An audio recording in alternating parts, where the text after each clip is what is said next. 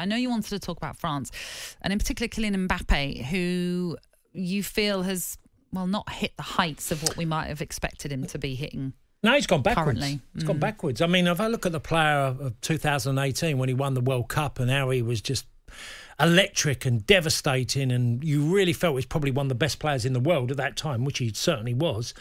I look at Kylian Mbappe now, and I was disappointed in the Euros with him because there's moments, and that's what you're seeing in the French national team. You know, gone 6 games without a goal, got substituted late on in midweek, and yes, France went to 10 men, but he's not having nowhere near the impact that he once had for France. But there's moments, you're seeing glimpses. If I watched quite a bit of the French game in midweek against Bosnia, where he had his moments. You see every now and again a reminder of how good he can be. But he's not doing it often enough. Now, I know that he's had his head turned by Real Madrid and the offer and his contract, PSG, and them preparing, to prepare to keep him for this final year. But Kylian Mbappe is still a very young man. He's 22. He's got to get back to somewhere close to even to the player we know and love. You can put the French League football in there and say, well, he's still got good numbers, which he had last season for PSG, as in goals for performances. But he's nowhere near the player he was 3 years ago at the moment.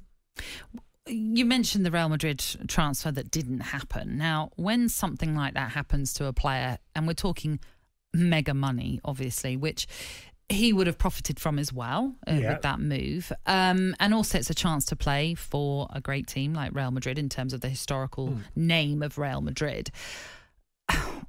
Does that turn a player in terms of, can it really affect you if that move doesn't happen, or can you easily switch off for something like that? Well, it's really difficult one to answer that because he's a Parisian lad, okay, and there's no way on earth PSG wouldn't put a proposal in front of him that could easily compare to what Real Madrid.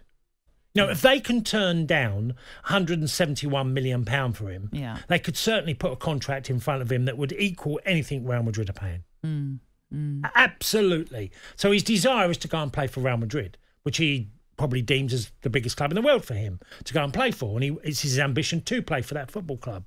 So I get his understanding. Either way, he's getting hugely rewarded. It's not really coming down. I know we use this cliched phrase a lot. Well, it isn't about money. And we always go, well, it is really. I'm not really sure in the Mbappe situation because PSG could easily compare to what Real Madrid could do financially in a contract. So it's his desire to leave, which is something strange considering that Lionel Messi has joined the club and they've got a golden opportunity this year of really being, I would see PSG far more likely to win the Champions League than Real Madrid. Real Madrid have been in pretty much a mess for the last 2 or 3 years.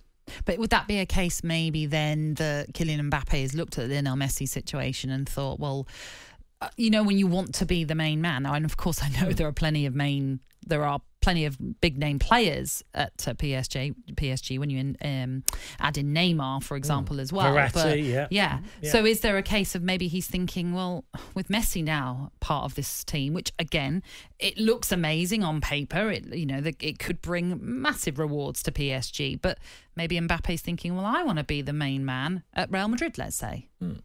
Is that why not? Would you not want to be the main man at PSG? I mean, he's 22. No, absolutely. My problem. When I watch Mbappe, I realise he's not as good as he was 3 years ago. And it isn't a dip of disastrous dip where he's gone from being a world superstar to nobody. He's just, his performances have not been as good. And watching for the French team of late, he's not the same player. You're seeing him in moments in games. Every now and again, he'll remind you of how good he is. Isn't that the French team at the moment? Because they were disappointing at the Euros. I wouldn't have said that in World Cup 2018. I think there were games he literally ran the show for France. His pace was just so devastating. He's literally going in and out of games. He's sometimes on the fringe. Midweek, he was on the fringe of the game.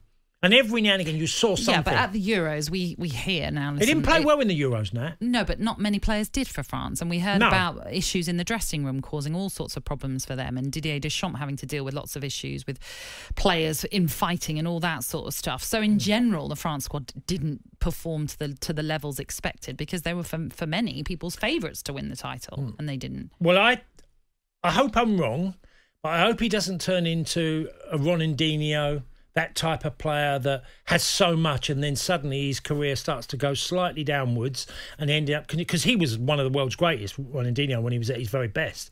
But it's easy as a young man, when you get everything put in front of you, that you slightly take your eye off the ball and you don't become the same player. You literally, your performances become diminished in some ways. He's looked like that for France. There's been quite a bit of criticism of him, not with PSG, but with the national team, because of not only the Euros, but also in games as they've come after.